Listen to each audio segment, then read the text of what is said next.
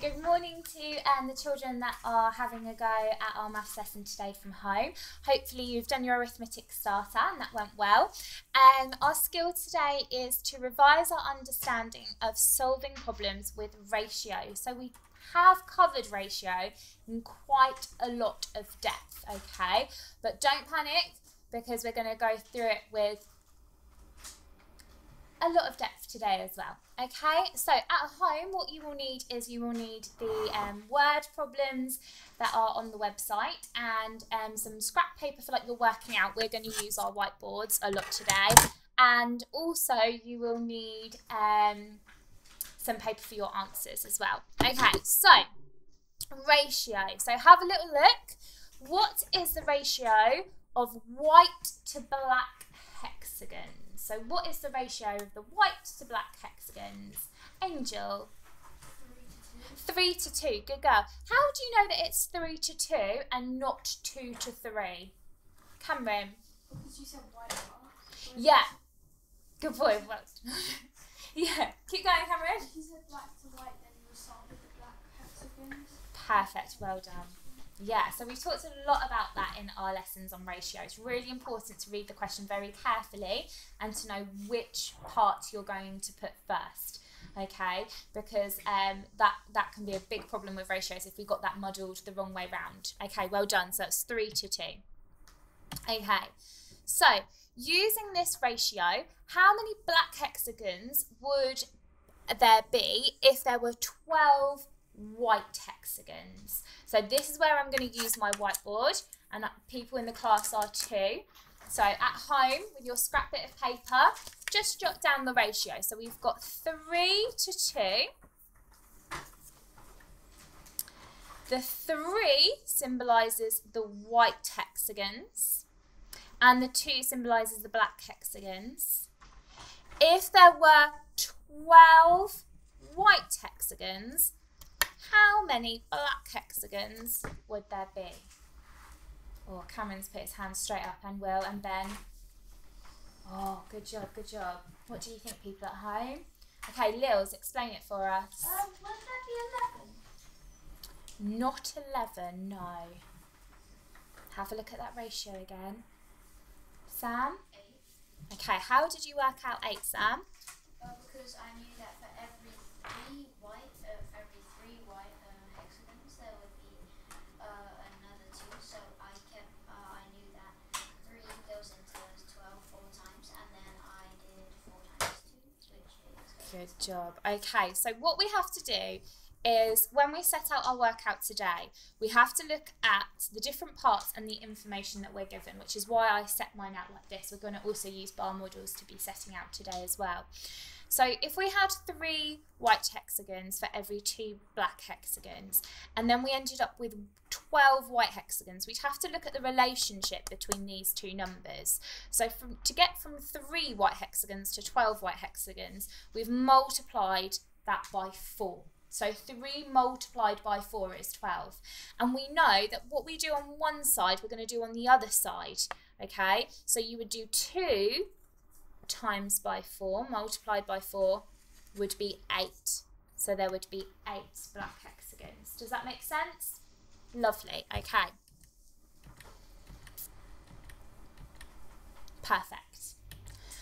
Okay, so here's our first question. So we are looking at word problems today. Okay, so remember your rucksack techniques. You might want to double check these with an adult at home as well, people at home. So the money raised by the PTA, big up our PTA, they're amazing. A whopping £2,100 is shared 3 to 2 between new sports equipment, so they get 3 parts, and new science equipment, so they get 2 parts, they get 2 shares of that money. How much money will go towards equipment for PE and science? Okay, so on your whiteboards, write out the information we know. So we know that there's £2,100 that's been raised by our amazing PTA. We know that sports equipment, because of the way that the question is worded, Sports equipment is going to get 3 shares of that. And science is going to have 2 shares of that. So that's what it looks like. So sports has 3 shares, science has 2 shares. Okay, and we've got £2,100 to share out. How do you think we would know what to do? How do you think we would know how much we'd get for the sports and how much we'd get for the science? Thomas? Would you work out how many there is all together and then divide it by that number? Good boy, perfect. So the first step that we have is to work out how many shares, how many parts there are all together. Okay, so let's have a look at the PowerPoint now. So step 1, find the total number of shares by adding the ratios together. So 3 add 2, there are 5 parts. Okay, so would everyone, including people at home, do me a really huge favour and do 2,100 divided by 5 as our first step.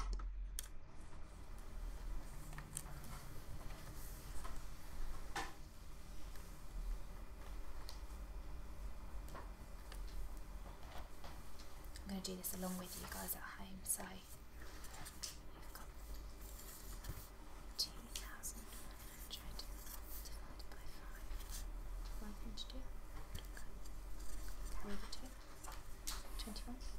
4. Remainder 1.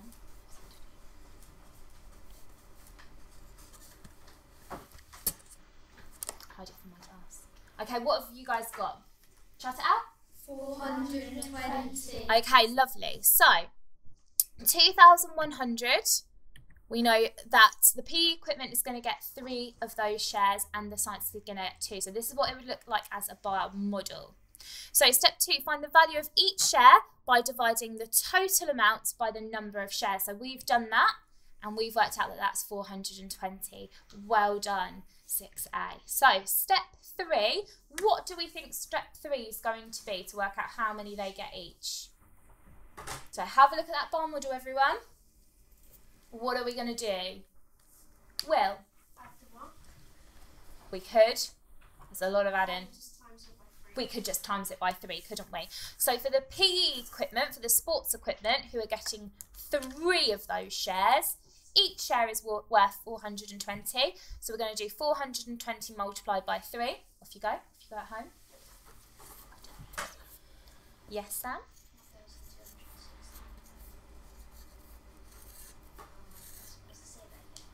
No, but that's okay. Which was that? 1,260. Good job. And for science, what would science be? Cameron? 840. Well done.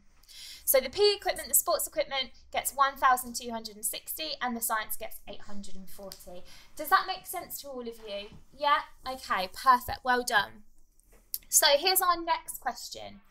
The ratio of boys to girls at the Churchill School is 6:5. So first, let's write down the information we know. So we've got boys, and we've got girls, and the ratio is 6:5. That's the information we know so far. There are 168 boys in the school. So I'm going to write 168 in the information I know about the boys. Because I know that there's 168 boys. How many children are there all together? Right, so we don't know how many girls there are. And we want to know as well how many there are all together. So how many children there are all together. Okay. Quickly talk to your partner. What information is going to help us to work out how many girls there are and then how many children there are all together? I'm going to show you a quick thing to see if I can help you. What would you need to do?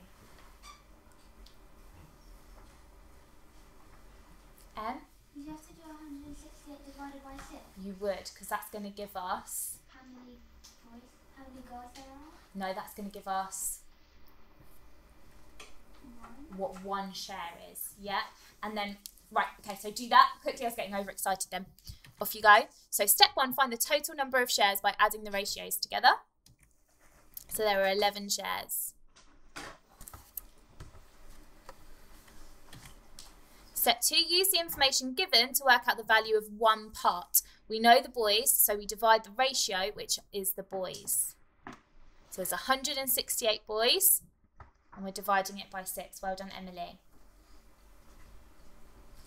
Has anyone got an answer for me for that yet?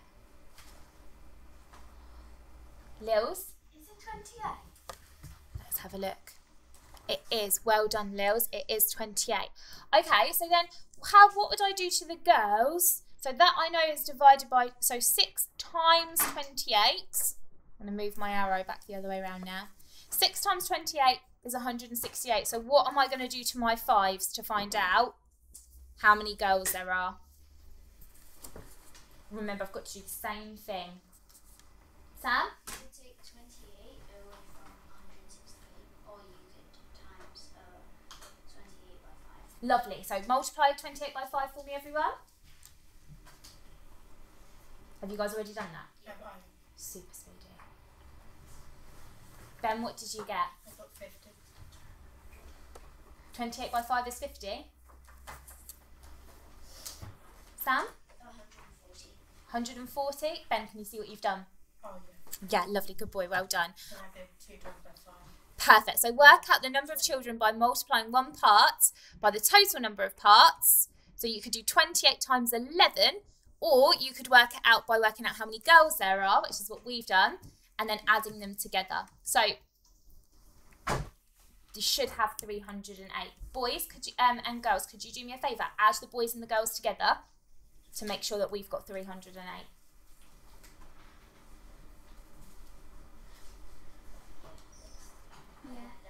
Right, give me a big thumbs up if we've got 308. Perfect. Well done, guys. Very, very good. Okay, so your turn. The ratio of adults to children at the cinema is 3 to 4. So here we go. So we've got adults and we've got children. And our ratio is 3 adults to every 4 children.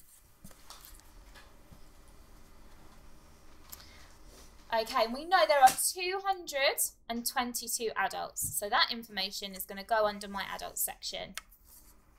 How many people are there at the cinema altogether, and how many of those are children? Right, guys at home, pause the video and see if you can do this independently. I'm going to see if my guys here can do it independently too, so I'm going to give you a couple of minutes, guys. So how are you going to use this information to work out what this is, and then to work it out all together? Off you go.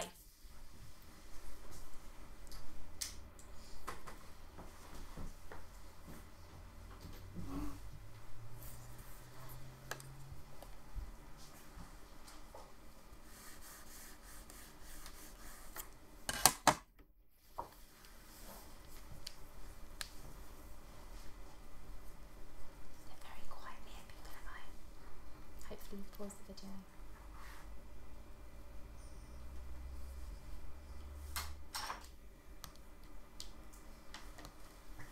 Emma, you done?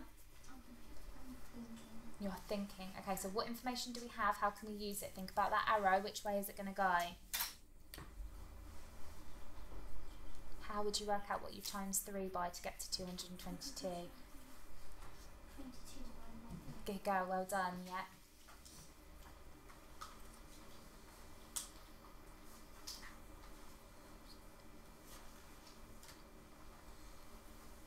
Right, okay, so looking at the board, my crew look ready here.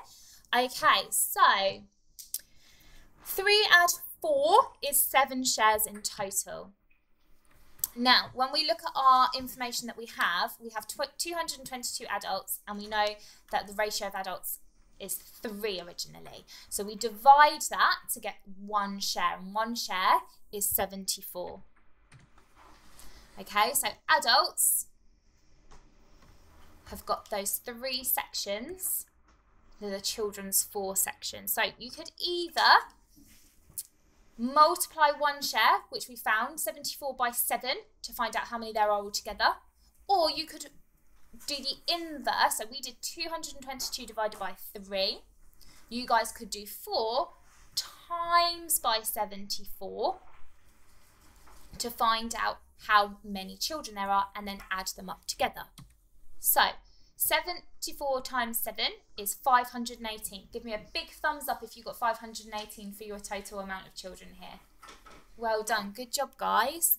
And answer 2, so how many children are there, was 296. Give me a big thumbs up if you guys got that. Perfect. So did a really good job here. So I hope that at home that was nice and clear. If you get stuck at any point, just pause it, rewind, have a look at the really lovely bar models and see if you can work it out with an adult, because I know it is tricky at home. You guys are doing a smashing job. Okay, so just to remember, step 1 is to find the total amount of shares by adding the ratios together. Step 2, use the information given to work out the value of each part. So what information can we use to work out the value of each part?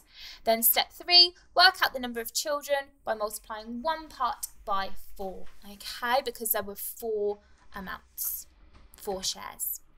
Okay, so we're going to stop now, guys, and I'm going to leave you with your steps to success, which you can read through, and you can start tackling those questions at home, okay? Have a lovely rest of the day, guys, and we miss you lots. Take care.